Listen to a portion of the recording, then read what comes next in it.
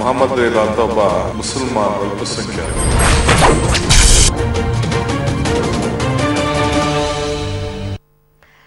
Muslim ಆಸ್ಪತ್ರೆಯಲ್ಲಿ ಶ್ರೀಗಳಿಗೆ ಉತ್ತಮ ಚಿಕಿತ್ಸೆ ನೀಡಲಾಯಿತು ಅಂತ ಡಿಕೆಶಿ ಸ್ಟೇಟ್ಮೆಂಟ್ ಏನಿತ್ತು, ಇದಕ್ಕೆ ಸಂಬಂಧಪಟ್ಟ ಹಾಗೆ ಪಬ್ಲಿಕ್ ಟಿವಿ ನಿರಂತರ ವರದಿ ಪ್ರಸಾರ ಮಾಡಿತು. ಇದೀಗ ಡಿಕೆಶಿ ಕ್ಷಮೆ ಯಾಚಿಸಿದ್ದಾರೆ.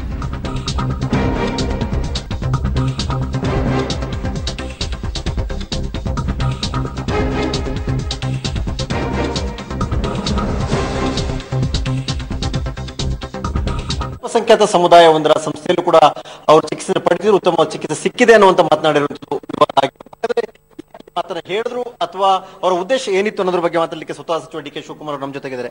ಸರ್, ತಾವು ಹೇಳಿದಂತ ಮಾತು ಅಲ್ಪಸಂಖ್ಯಾತ ಸಮುದಾಯಕ್ಕೆ ಸೇರಿದಂತ ಒಂದು ಸಂಸ್ಥೆ ಅಲ್ಲಿ ಚಿಕಿತ್ಸೆ ಪಡಿತಾ ಇದ್ದಾರೆ, ಪರ್ಟಿಕ್ಯುಲರ್ ಅದನ್ನ ಯಾಕೆ ಹೇಳಿದ್ರಿ ಸರ್ ತಾವು?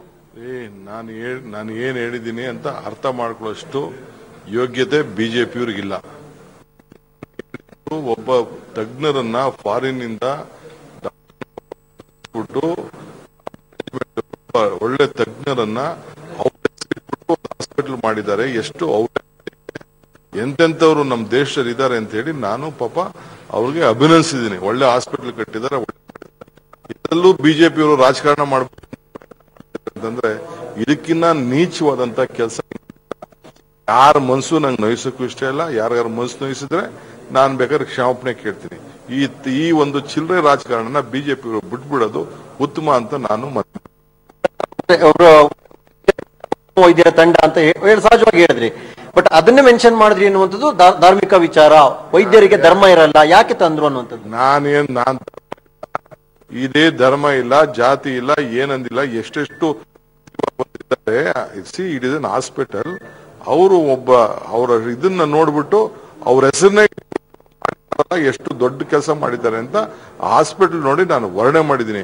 ಪಾಪ ಸ್ವಾಮಿ ಇನ್ನೊಬ್ರಿಗೂ ಮಿಸ್ಕೊಳ್ಳೋದು, ಇಂತ ಎಲ್ಲ ಚಿಲ್ಲರೆ ಕೆಲಸ ಈ ಬಿಜೆಪಿ ಅಂದ್ರೆ ಅವರು ಬಿಜೆಪಿ ಕೇವಲ ರಾಜಕೀಯ ಕಾರಣಕ್ಕಾಗಿ ಇದನ್ನ ತಿರ್ಚಿ ಮಾತಾಡಿದ್ದಾರೆ. ಮಾಡಕ್ಕಿನೇ ತಿರ್ಚಿ ಮಾತಾಡ್ತಾ ಇದ್ದಾರೆ. ಏನ್ ಬೇಕಾದ್ರೂ ತಿರ್ಚ್ಕೊಳ್ಳಿ, ಸತ್ಯ ಮುಚ್ಚಕ್ ಆಗುದಿಲ್ಲ. ಯಾರ ಮನಸ್ಸು ಸರ್, ಅಂದ್ರೆ ಮತ್ತೆ ಯಾಕೆ ಸಮುದಾಯ ಅಂದ್ರೆ ಅಥವಾ ಅಲ್ಪಸಂಖ್ಯಾತನ ಪದವನ್ನಲ್ಲಿ ಯಾಕೆ ತಂದ್ರಿ? ನಾನು ಯಾವ ರೀತಿ ಮತ್ಸರಕ್ಕೆ ಗುಣ ಇಲ್ಲ, ಡಾಕ್ಟರ್ನ ಹೆಸರನ್ನೇ ಇಟ್ಟು ಹಾಸ್ಪಿಟಲ್ ಮಾಡಿದಾರಲ್ಲ ಅಂತ ನಾನು ಸಂತೋಷದಿಂದ ಹೇಳಿದ್ದೀನಿ ನಾನು. ಸರ್, ಹಾಗೆ ತಾವು ಲಿಂಗಾಯತ ಪ್ರತ್ಯೇಕ ಧರ್ಮದ ವಿಚಾರಕ್ಕೆ ಸಂಬಂಧಪಟ್ಟ ಕೂಡ ಹಿಂದೆ ಕ್ಷಮೆಯನ್ನು ಕೇಳಿದ್ರಿ. ಈಗ ಕೇಂದ್ರ ಸರ್ಕಾರ ಆ ಒಂದು ಪ್ರಪೋಸಲ್ ಅನ್ನ ಕೂಡ ರಿಜೆಕ್ಟ್ ಮಾಡಿದೆ. ತಾವು ಅದಕ್ಕೆ ಅಂತ ಪ್ರತಿಕ್ರಿಯೆ? ಈಗ ಅದನ್ನು ಮಾತಾಡೋದಿಲ್ಲ, ಆಮೇಲೆ ಮಾತಾಡ್ತೀನಿ. ಸರ್, ಯಾವ್ದು ಪ್ರತಿಕ್ರಿಯೆ? ಯಾಕಂದ್ರೆ ಮೊದಲೇ ಕ್ಷಮೆ ಕೇಳಿದ್ರಿ ಸರ್. ಹಾಗಾಗಿ ಸತ್ಯ ಯಾರು ಮುಚ್ಚಕ್ಕಾಗುದಿಲ್ಲ ರೀ. ಸತ್ಯ ಸತ್ಯನೇ. ಹಾಗೆ ತಾವು ಹೇಳಿದ್ದು ಸರಿಯಾಗಿತ್ತು, ಮೊದಲೇ ಹೇಳಿದ್ದು. ಅದನ್ನು ಕಾಂಗ್ರೆಸ್ ಕೆಲವರು ವಿರೋಧ ಮಾಡೋ ಅವಶ್ಯಕತೆ ಇರಲಿಲ್ಲ. ನಾನೇನಿಗೆ ಸದ್ಯಕ್ಕೆ ನಾನು ರಿಯಾಕ್ಟ್ ಮಾಡಕ್ ಹೋಗುದಿಲ್ಲ ಸರ್. ಹಾಗಾದ್ರೆ ಈ ವಿಚಾರದಲ್ಲಿ ಇನ್ಯಾವುದು ಇದು ಗೊಂದಲ ಇಲ್ಲ ಸರ್. ಸ್ವಾಮೀಜಿ ಅವರ ವಿಚಾರ ಕೇಳ್ತಾ ತಾವು ಒಂದು ಕ್ಷಮೆ ಅಂದ್ರೆ ಯಾರಿಗಾರು ನೋವಾಗಿದ್ರೆ ತಾವು ಕ್ಷಮೆ ಕೇಳ್ತಿದ್ದೀರಿ? ಅಯ್ಯೋ, ಎಲ್ಲರಿಗೂ ಬೇಕಾದ್ರೆ ಕ್ಷಮೆ ಕೇಳ್ತೀನಿ ಹೋಗಪ್ಪ. ಬಟ್ ಒಂದ್ ತಿಳ್ಕೊಳ್ಳಿ, ಶಿವಕುಮಾರ್ ಏನೇ ಮಾತಾಡಿದ್ರು ಸತ್ಯ ಮಾತಾಡ್ತಾರೆ ಅಷ್ಟೇ. ಇದು ಸಚಿವರಾಗಿರ್ತಕ್ಕಂಥ ಡಿ ಕೆ ಶಿವಕುಮಾರ್ ಅವರು ಹೇಳ್ತಿರುವಂತ ಮತ್ತು ಡಿ ಕೆ ಶಿವಕುಮಾರ್ ಏನೇ ಮಾತಾಡಿದ್ರು ಸತ್ಯವನ್ನ ಮಾತಾಡ್ತಾರೆ.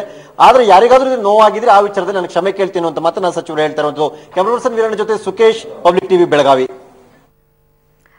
ಮುಸ್ಲಿಂ ಆಸ್ಪತ್ರೆಯಲ್ಲಿ ಶ್ರೀಗಳಿಗೆ ಉತ್ತಮ ಚಿಕಿತ್ಸೆಯನ್ನ ನೀಡಲಾಯಿತು ಅಂತ ಧರ್ಮಕ್ಕೆ ಎದಕ್ಕಿದ್ದಕ್ಕೆ ಹಿರಿಯ ಶ್ರೀಗಳು ಸೇರಿದಂತೆ ಹಲವರು ಖಂಡನೆಯನ್ನ ವ್ಯಕ್ತಪಡಿಸಿದ್ರು. ಆದರೆ ಇದೀಗ ಡಿ ಕೆ ಶಿವಕುಮಾರ್ ಸ್ವತಃ ಪಬ್ಲಿಕ್ ಟಿವಿ ಜೊತೆಗೆ ಎಕ್ಸ್ಕ್ಲೂಸಿವ್ ಆಗಿ ಮಾತನಾಡಿದ್ದಾರೆ. ನಾನು ಯಾರ ಮನಸ್ಸನ್ನು ನೋವಿಸುವ ಇಂಗಿತದಲ್ಲಿ ಈ ಮಾತುಗಳನ್ನ ಆಡಿಲ್ಲ. ನನ್ನ ಉದ್ದೇಶವೇ ಬೇರೆ. ಅವರನ್ನ ನಾನು ಪ್ರಶಂಸಿಸಿದ್ದೇನೆ. ಅವರ ಒಂದು ಕಾರ್ಯಕ್ಕೆ ನನ್ನ ಮೆಚ್ಚುಗೆಯನ್ನ ವ್ಯಕ್ತಪಡಿಸಿದ್ದೇನೆ ವಿನಃ ಧರ್ಮವನ್ನ ನಾನು ಇಲ್ಲಿ ತಂದು ಎಳಿಲಿಲ್ಲ. ವೈದ್ಯಕೀಯ ವೃತ್ತಿಯಲ್ಲಿ ಧರ್ಮದ ಲೇಪ ಇಲ್ಲ ಅನ್ನೋದು ನನಗೂ ಗೊತ್ತು. ಅದನ್ನ ತರುವಂತಹ ಇಂಗಿತ ನಂದೂ ಇರಲಿಲ್ಲ.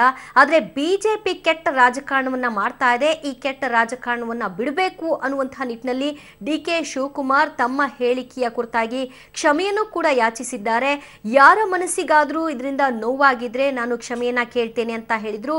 ನಂತರ ಇನ್ಯಾರಿಗಾದ್ರೂ ಬೇಜಾರಾಗಿದ್ರೆ ಅವರು ಇವರು ಅನ್ನುವಂತಹ ಒಂದು ಸ್ಟೇಟ್ಮೆಂಟ್ ಬೇಡ, ಎಲ್ರಿಗೂ ಸೇರಿ ಕ್ಷಮೆ ಕೇಳ್ತೀನಿ ಅಂತಲೂ ಕೂಡ ಹೇಳಿದ್ರು. ಬಾಯಿ ಚಪ್ಪಲಕ್ಕೆ ಈ ರೀತಿ ಹೇಳಿಕೆಗಳನ್ನ ಕೊಟ್ಬಿಟ್ರ ಡಿಕೆಶಿ ಅನ್ನುವಂತಹ ವಿಚಾರಕ್ಕೆ ಸಂಬಂಧಪಟ್ಟ ಹಾಗೆ ಪಬ್ಲಿಕ್ ಟಿವಿ ಬೆಳಗ್ಗೆಯಿಂದಲೂ ಕೂಡ ನಿರಂತರ ವರದಿಯನ್ನ ಪ್ರಸಾರ ಮಾಡ್ತು. ಈ ರೀತಿಯ ಸ್ಟೇಟ್ಮೆಂಟ್ಗಳನ್ನ ಕೊಡೋ ಮೂಲಕವಾಗಿ ವೈದ್ಯರಿಗೂ ಕೂಡ ಒಂದು ಧರ್ಮದ ಲೇಪವನ್ನ ಎಳೆಯಲಾಗ್ತಾ ಇದೆಯಲ್ಲ, ತರಲಾಗ್ತಾ ಇದೆಯಲ್ಲ ಅಂತ ಅದಕ್ಕೆ ಸಂಬಂಧಿಸಿದ ಹಾಗೆ ಡಿಕೆಶಿ ಕ್ಷಮೆ ಕೇಳಿದ್ದಾರೆ.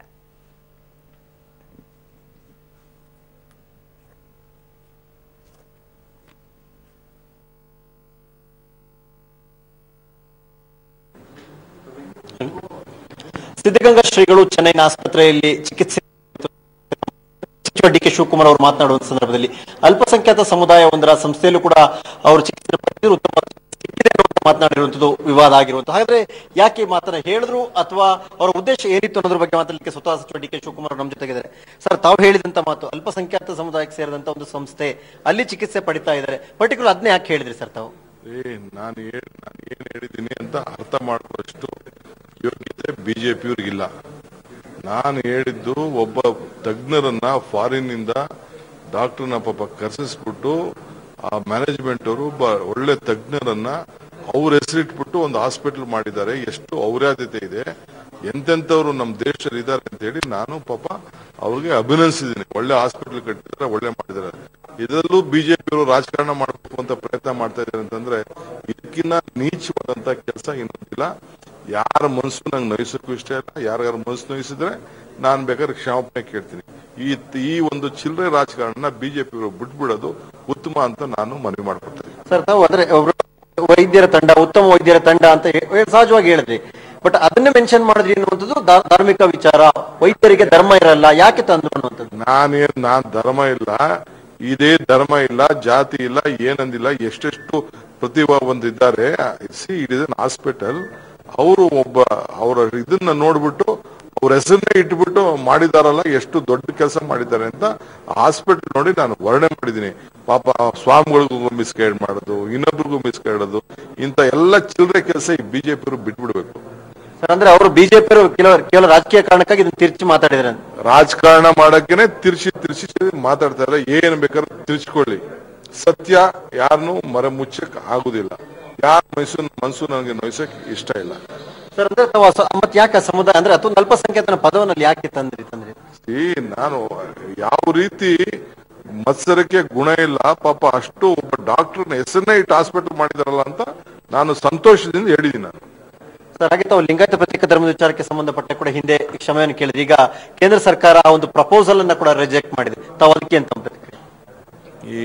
ಈಗ ಅದನ್ನು ಮಾತಾಡೋದಿಲ್ಲ, ಆಮೇಲೆ ಮಾತಾಡ್ತೀನಿ. ಸರ್, ಯಾವ್ದು ಪ್ರತಿಕ್ರಿಯೆ? ಯಾಕಂದ್ರೆ ಮೊದಲೇ ಕ್ಷಮೆ ಕೇಳಿದ್ರಿ ಸರ್. ಹಾಗಾಗಿ ಸತ್ಯ ಯಾರು ಮುಚ್ಚಕ್ಕಾಗುದಿಲ್ಲ ರೀ. ಸತ್ಯ ಸತ್ಯನೇ.